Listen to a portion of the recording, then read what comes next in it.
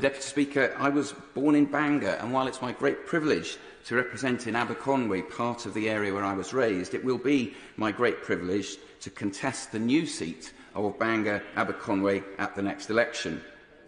My childhood was also privileged. How else could you describe enjoying North Wales' plunging valleys, scrambling up and occasionally rolling down its rugged mountainsides, and learning its heritage, ways and language? I grew up as a result in the firm belief that mine, was a community and culture to be cherished. Although I had yet to put an understanding and reason upon it, I knew intuitively in my bones that people and place mattered. But there was also something else, a feeling or sense shared by so many I grew up with, that I would have to leave this home and North Wales to seek opportunities, develop a career and make something of myself. And that was what I determined to change, to the best of my ability, when I became an MP.